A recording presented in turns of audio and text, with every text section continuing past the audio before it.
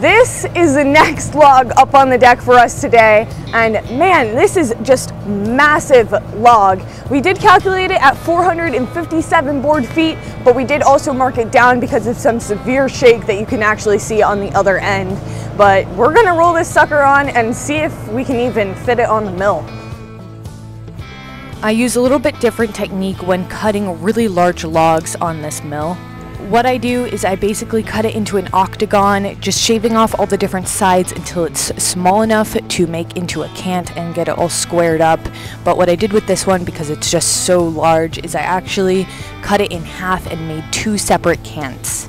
From there, I cut them separately and made the cants both 10 inches wide so I could try and get 1x10s out of all of them.